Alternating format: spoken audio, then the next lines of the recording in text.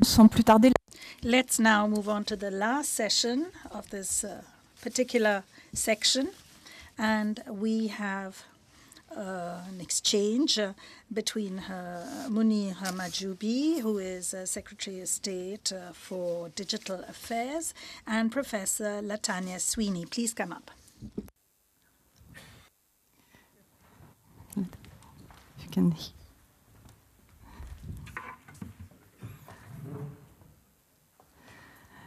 Monsieur le Ministre, Minister, Professor Sweeney, thank you very much for being here today to talk to us about the societal impact of artificial intelligence. The first question that I'd like to put to you concerns data sharing. Mr. Minister, we know that data, after all, is what keeps artificial intelligence running. Therefore, processing data, using data is going to become much more widespread. So what sort of legal framework, what sort of technical tool do we need to make sure that data is protected, perhaps in a smart way, in a better way? Do you think that the legal framework as it stands today is tight enough and protects us enough? Thank you, Celia. Well, I think there are two different sorts of data. There's personal data, but there's also non-personal data, industrial data, for example, which can have a public interest and could be vitally important for our countries or societies. And in the months to come, that's going to be a major subject that we're going to be discussing. That is there data that should be made available to others? And I think this is something that we're going to be talking about. We talked about the health sector. We talked about transport. If we were to go faster and innovate in those areas, well, then it would have a greater impact on people's lives. Now, when we're dealing with this sort of data, we would say it's maybe not free data, but you might have to share them. Now, to come back to personal data, you have obviously the right to use and also the way in which information is shared. The GDPR is going to be introduced by the end of June. In itself is a revolution, because once it is actually passed and applied, we will have greater transparency. But the real revolution will be when the right to repatriate your data that each citizen has will be applied. We've had many discussions on personal data, but the first problem when you're dealing with that is the fact that ordinary individuals are not really that interested in their personal data. If people were to actually more aware of what personal data was, if you realize that it's not just a set of something, but it's an extension of yourself, and if one realized that that was important, then obviously one would be a little more demanding. So the GDPR is going to give us the tools. It's going to give us the way to understand and learn it and tools. And then you can respond either through NGOs, associations, or individually, or through the legal channels. How many people have actually asked for their data to be repatriated online? Oh my God, that's 2% of the crowd here, and that is amazing. That's 1 out of 10. But usually there's only 1 or 2 hands that go up when I ask that sort of question. I asked this question many times in every different fora. So the GDPR will make it possible for us to have an open access in a transparent manner, and it can also be transported to other services, but also transportable to me or myself. Now, once I've got the data, what can I do? I can keep it. I can put it with something else. I can make it available to someone else, or I can decide, for example, to put it to somebody, give it to a community, which could put it in a sort of cloud, a package. There are lots of discussions about the right to property. I think what is important is with this data is that one should not actually sell it. So you shouldn't lose your property rights, individual property rights, but you could share it. So all of this is obviously very important. But what I'm interested in, and what the government's interested in, is getting people to be aware of the importance of the data. Thank you. You have demonstrated the limits and weaknesses of mainstream data anonymization techniques. So what is your position and proposition on this main issue? Well, first of all, thank you for having me. It's great to be here. So we've done a lot of work over the last year, since the 1990s, showing how what we think is private data isn't. And even as late as now, this year, we show how states in the United States and how federal governments are horrible at actually trying to protect privacy or anonymize the data that they share. And there's multiple reasons for that. Some of it has to do with the policies themselves are very weak, and there's no real incentive to use stronger protections. And other times, it's just simply, there's just so much money in the data that it sort of warps the system. This idea of repatriating data and being able to get data under personal control is extremely powerful. Because at the end of the day, what's the real goal? The goal is to use your data to improve your life. We've been given a paradigm for the last 20 years or so that we have to share our data freely in order to get a service that improves our life. And recently that paradigm has shifted to now you have to buy a good, some Internet of Things device, in order, and give away your data in order to improve your life. But that's not really how or why the technology works. You saw many great examples today about the power of the technology we have and the future of technology. What those examples don't describe, though, is what will that look like when it's packaged within a business practice and made available to the public. It's that packaging of business goals along with the technology that led us to the paradigms we had before. The idea of repatriating your data means that you can have a paradigm shift. The technology is still available and still as powerful and able to help you. It's just, will the cost of using it be the cost being your data exposed widely or your data shared and under your control? And once it's under your control, then a lot of the technologies that can do a better job at how you go about sharing your data so that it's not an all or nothing proposition can come to bear. Okay. Monsieur le Ministre.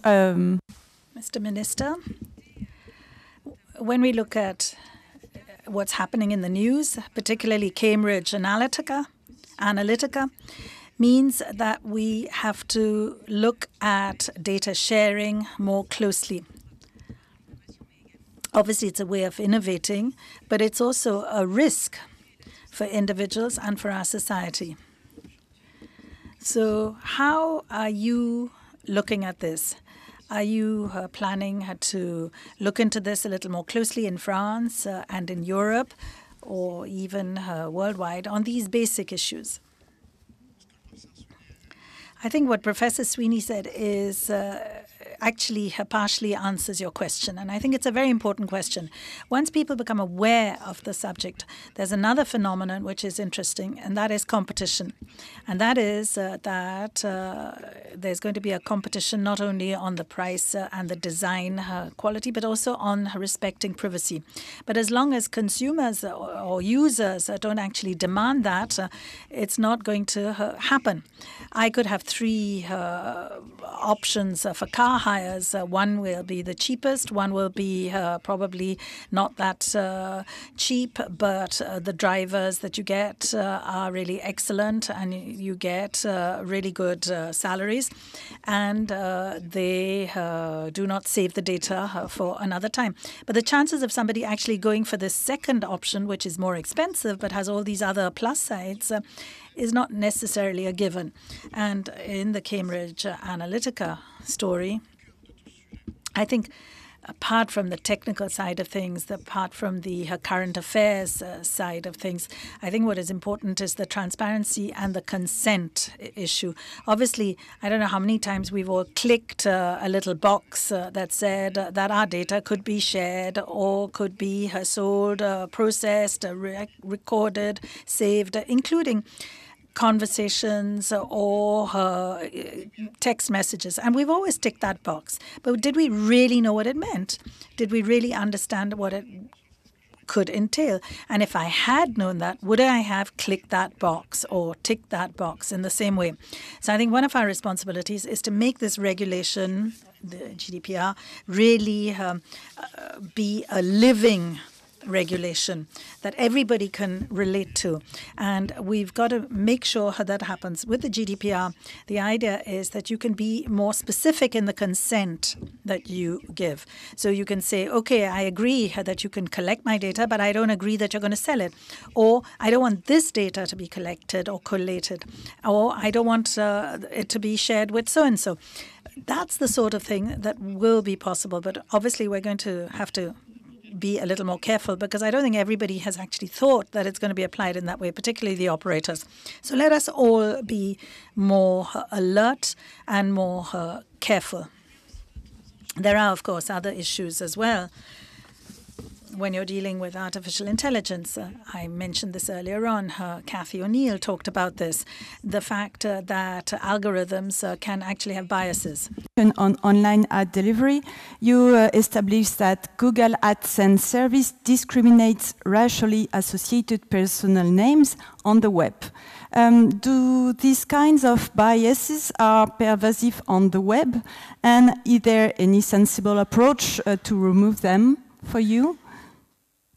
Yeah, one of the earliest, wow, that echoes right in your ear, because I'm not speaking French.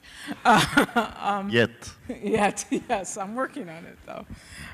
This is a slight detour. I just want to know, in the age of AI, I didn't have this when we first sat down. So I pulled up an app to do the translation. And you may not have realized it, but the first sessions were really talking about peanut butter and balloons. Whereas this uses a real human to tell me what's actually being said. So change is needed. So in the early study that I did, showed that if you Googled a name that was of a person whose first name was given more often to black babies than white babies, you got ads suggesting they had an arrest record, even if no one with that name had an arrest record. This put many blacks at a disadvantage in employment situations, because when you apply for a job, employers tend to check online to see what information is about you. And the implication that you have an arrest record really did cause a situation where you could just be removed from consideration early. Google no longer provides those ads, but that kind of content can be found elsewhere on the internet quite readily, and we had great examples of that when I was at the Federal Trade Commission.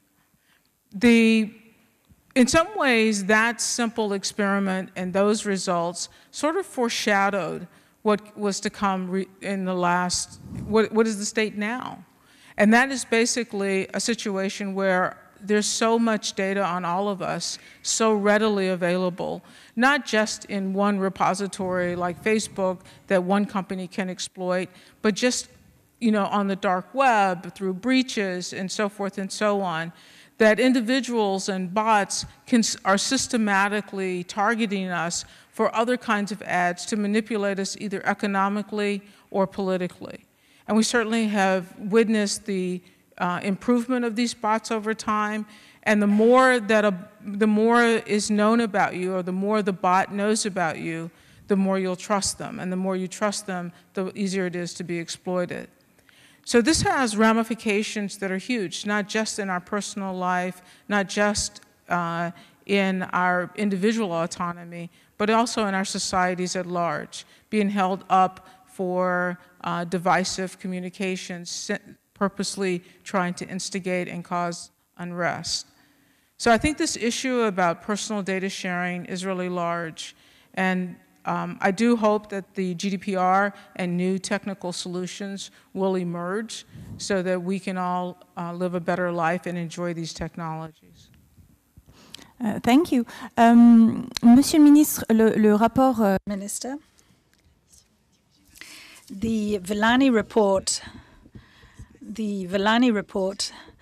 has suggested when facing these sort of risks that one should have an algorithmic audit and also to have a group of experts dealing with this, supervising this. Do you think that's the right thing to do, or should we go further? Well, I think it's indispensable to raise this question, and that is not really to be able to explain everything, but at least to be able to understand some of these issues.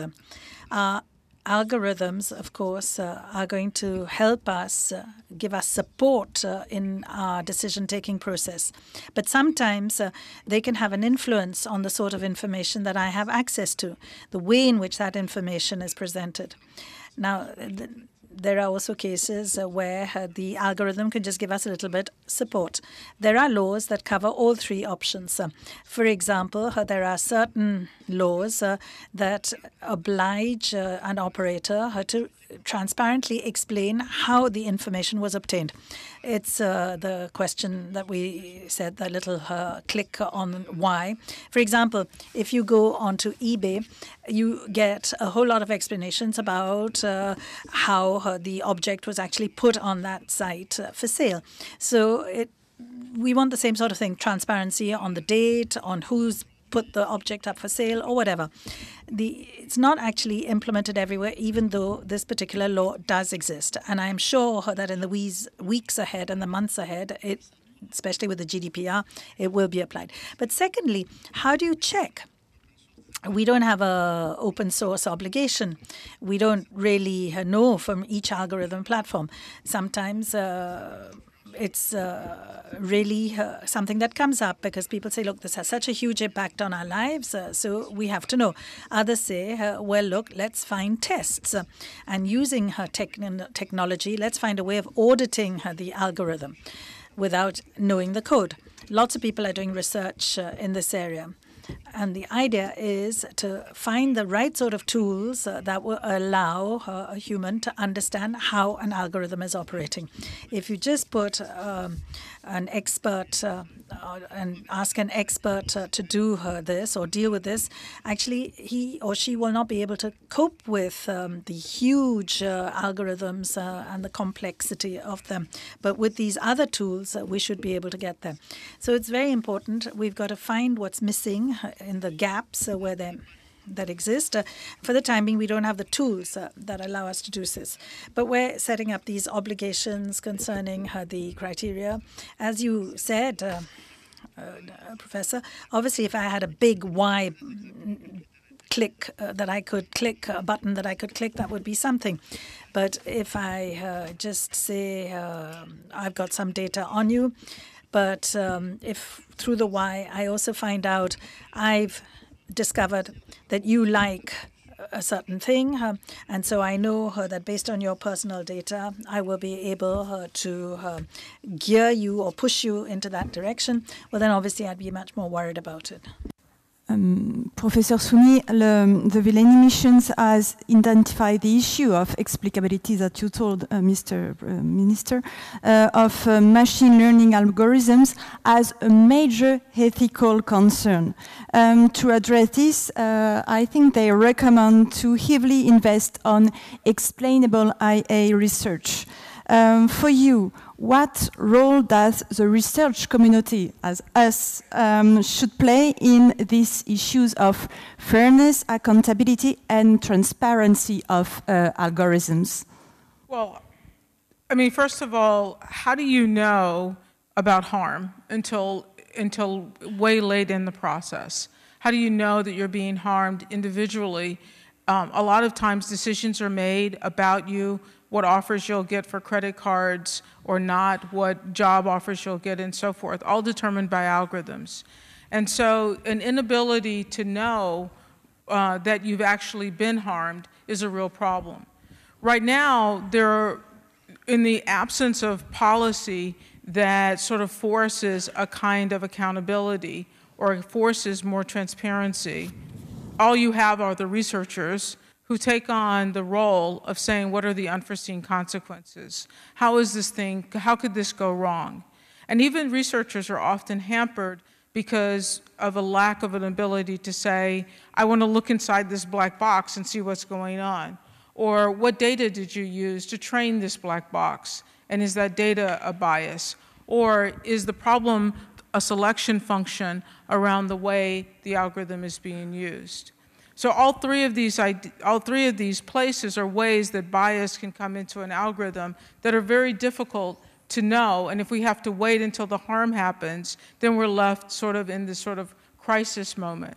So the research community, it's really important to be able to do this, but that's kind of a marriage with policy, either enabling this idea that if you're using an AI for decision making, you know, this sort of dovetails off of what Kathy O'Neill said, then there should be a kind of warranty and there should be a kind of compliance statement. A warranty that this algorithm does what it says it does, and a compliance or a proof that it doesn't do other harms, that it harmonizes with the laws that you already have. If it doesn't do that, is there a way that research, or if it's claimed to do that, researchers also need to be able to test it. So it could be the case that the training data is biased, in which case a researcher would need access to the training data on which the algorithm was based. It could be that the algorithm itself has biases, and so to what extent can you either test it as a black box or peek inside? And then sometimes it is that selection process. So for example, in the case of the ads that we talked about, when the story first came out about the finding, the company said, oh, it's not us, it's the way in which Google rewards advertising delivery. That is, they get paid by what you click, and so their algorithm is trying to optimize which ad to deliver to which audience solely based on which one it thinks it will click. The advertiser claimed that they had put down ads on all the names of all adult Americans, and that they had put just as many suggesting arrests as neutral, and that the fact that they showed up, the arrest ads showed up for blacks more often was because people, the society was clicking black ads, arrest ads when searching for black names. Later at the FTC, we found that that may not really be what happened, but irregardless that that wasn't the situation in that example, this idea of the bias of any learning algorithm that's going to adapt reminds us that we also have to be able to test for that. And those are places that the research community play big roles. Thank you. Monsieur Ministre, Minister, we have a clear understanding now of what science can do and what scientists can do to help. So my question is, how will France pick up the mantle? All the proposals that are being made today, how can therefore France also work in this area? France and Europe have a clear role to play. We've talked about this many times this morning, and I think you've seen this quite clearly. Our role is really to concentrate on values. And the impact that AI will have in our lives is, in fact, something which is obviously understood and being studied all over the world. But in France, we have a high level of expertise and a high level of understanding of values. So research has to come out of France. We have to find that the right sort of tools that come out are really something that correspond to what Europe and France stands for. That is highly sophisticated from a technical point of view, but also representative of our values. This is what the Minister for Education said earlier on. This is what we will continue to strive for. And I will, of course, work on that. And now, obviously, we have a French way of doing things, a European way of doing things, which will be different and which will probably just feed into the international discussions on the subject. And it will show us that it is possible to combine both sides quite satisfactorily. AI will in fact correspond to those, will have the profiles in a way of those who are actually developing it. And if we don't have good balance, whether it's social or racial, well, then it's something that's going to be feel. And we can say that AI, the way it's being developed, is a bit like a large corporation. And the end of the game, we realize that there is discrimination, there is bias, there are recruitment techniques or methods that are not quite fair. Well, tools or methods can be used to correct that. So I think the same sort of tools that we use in human resources or elsewhere can probably be used as well in AI, and understand that these biases or discriminations exist. So we should monitor the deviations, monitor these slippages, and try and correct them. And I think that this is something which would allow us probably to manage things better, because we can say that learning techniques in artificial intelligence are very similar to what we can find in other parts, in other large corporations. So we should work along those lines. Thank you very much.